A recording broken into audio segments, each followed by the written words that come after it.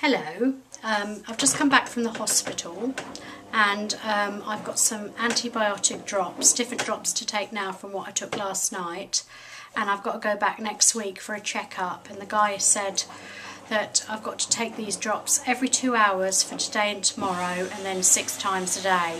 So I might have to go back and get some more antibiotics, but he said it's going to take at least 2 weeks to heal, and he said it's the early stages of an ulcer. So, but you know, can't help that really. But it's a lot better than it was yesterday. I mean, I must admit, it was quite sore yesterday and watery, but now it's not. It is still a little bit red, but it's not as bad, and I'm feeling a lot better. So I just thought I'd keep you up to date, and I shall speak to you soon. Bye.